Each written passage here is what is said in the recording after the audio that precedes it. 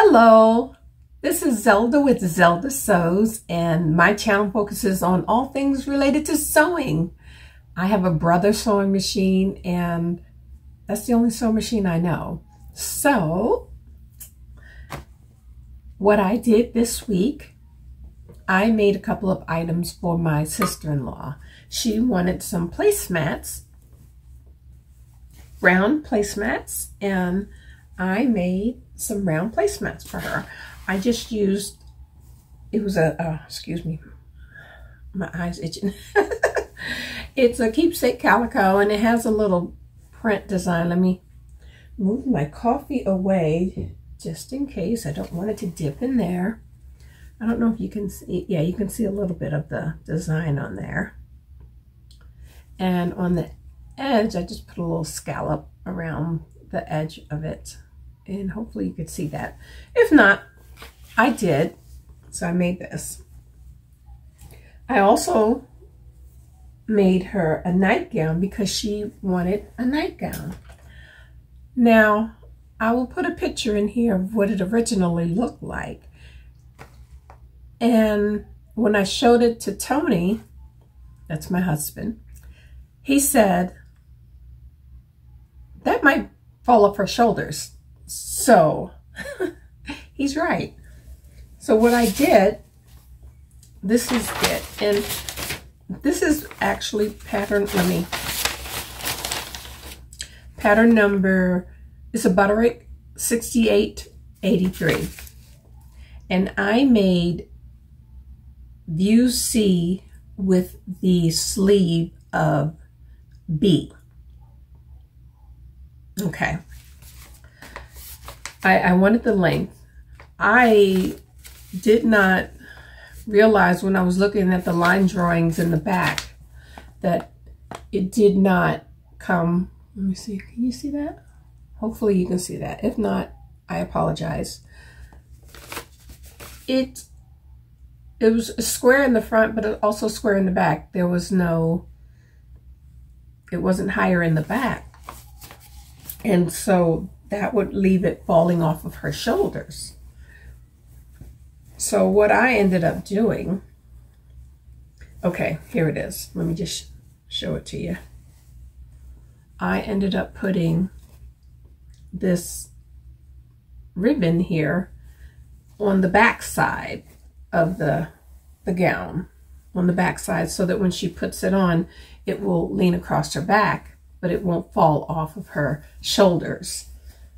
And I thought that would be very nice. Hopefully, I mean, looking at it, I was like, I can't tell the difference between the front and the back, but the back is a little bit lower than the front. So hopefully this will help. And it's just, I love this fabric. It was just so pretty, and hopefully she'll like it.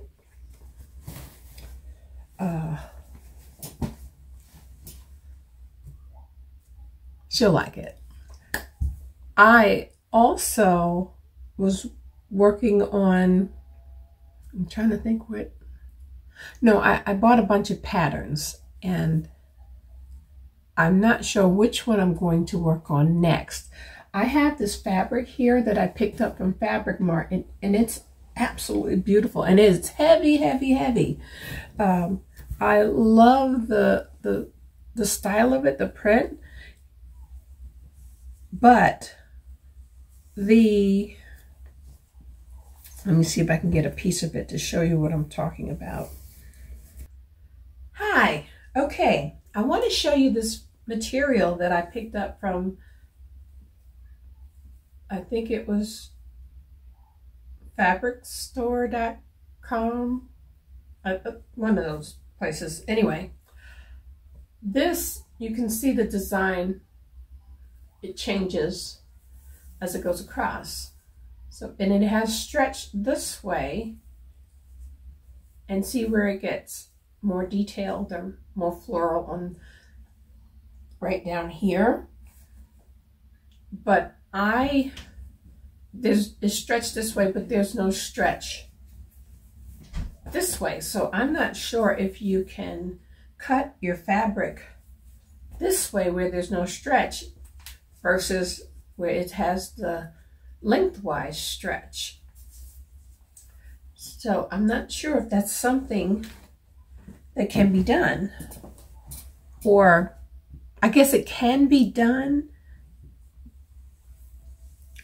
but has anyone done this? And if you can share with me, because I like the more detailed design. I would like it to be on the top of my dress, and then on the bottom like a flowy type of A-line design, I mean pattern on the bottom where it stretches out. But I know the stretch will be longer versus I have no room like a cross stretch like this one. This dress here, I think I mentioned it to you, I used the non-woven interfacing along the front and the back of this dress. It did not call for this for the Cashmere Rivermont dress. It called for knit interfacing. I didn't know that until I had used it. So there's nothing, no stretch here, but it fits me great. I like the way it fits. I like the way it feels. It goes over my head, and I don't have any challenges with it being too small. So that is it. Thank you so much for watching, guys, and I will see you on my next video. God bless you. Have a great one. Bye.